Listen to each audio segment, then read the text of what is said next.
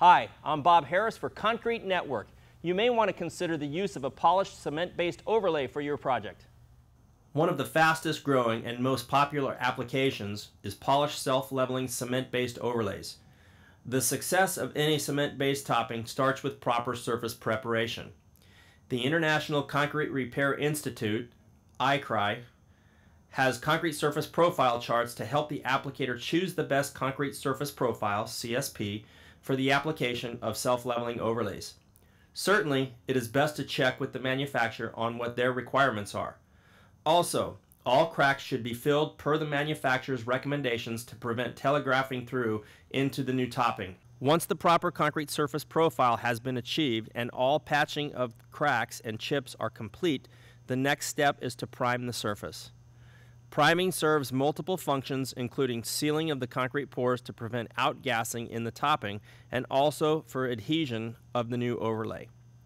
Many manufacturers are applying 100% solids epoxy as a prime coat, followed by broadcasting a dry 20-30 mesh sand into the fresh epoxy to where the surface will not accept any more sand, which is referred to as applying to refusal.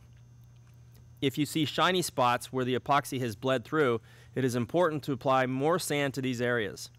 The following day, the residual sand is scraped and vacuumed from the surface, and then the applicator is ready to apply their material.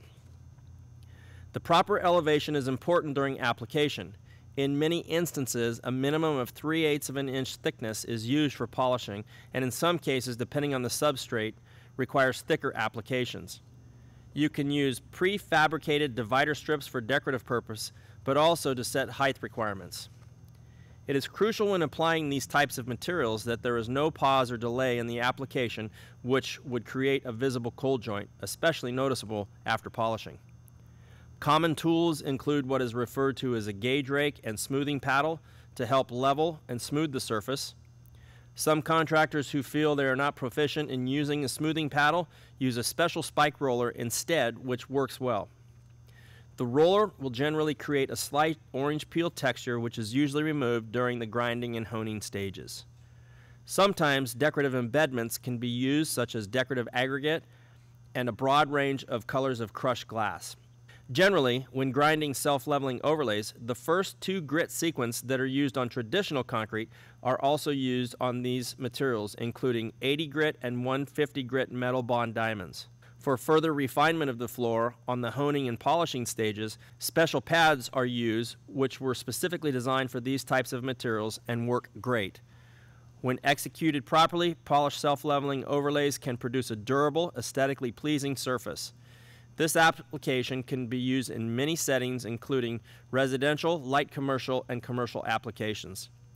The use of two colors, which of course would be two separate pores, can produce a stunning classical look in the front entrance of any office complex.